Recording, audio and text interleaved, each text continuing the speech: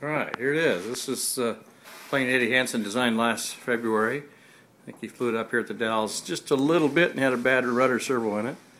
And I didn't get to see it. I didn't get to fly it then. And since then, when he headed back, I guess maybe it was around Christmas time, when he headed back, he went ahead and left it here.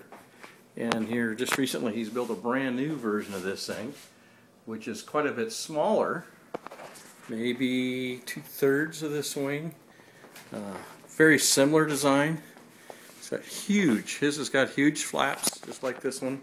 Big ailerons. You can see the ailerons here. And the flaps.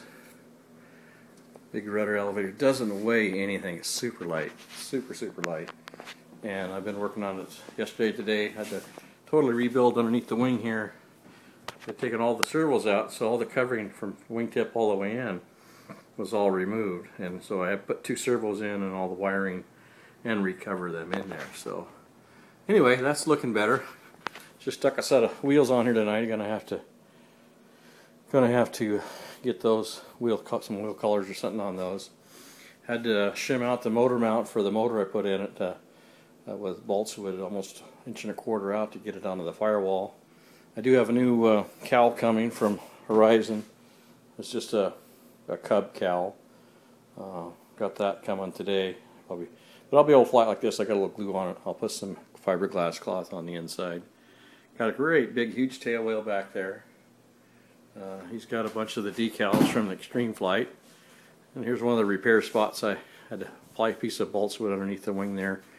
And I didn't have the right color, so I used just whatever white I had and then put a DX8 decal on top.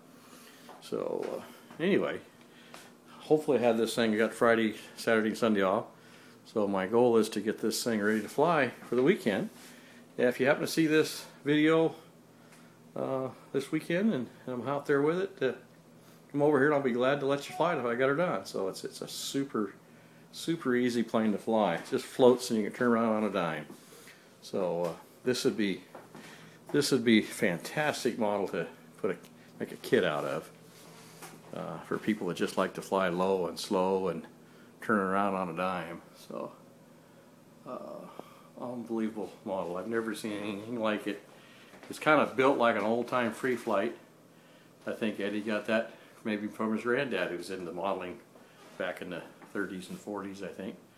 He said he even worked for McCoy, who's a famous control line engine, at least that I'm aware of anyway, from the time I was flying control line.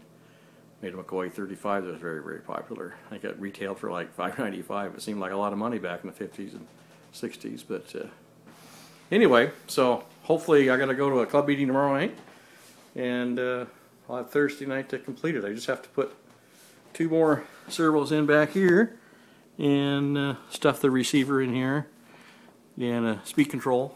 Got to plug it in the motor and recover this side. There is a big hatch over here. You can kind of see it back in here. There's a big square hatch there. So once I get everything in, I'll recover this side here, and we'll get into it from the other side from around. It's got a battery box down here, that little black box there. So anyway, should be a lot of fun to fly. Hopefully it's a nice weekend and not too much wind. And I'll let everybody get a chance to fly this thing. It's just a phenomenal airplane. Phenomenal. If it doesn't get too heavy, I might even put a stabilizer in. Who knows? Anyway, so hopefully I'll get it. I think we're going to quit for tonight, and I'll start working back on it Thursday night. Bye.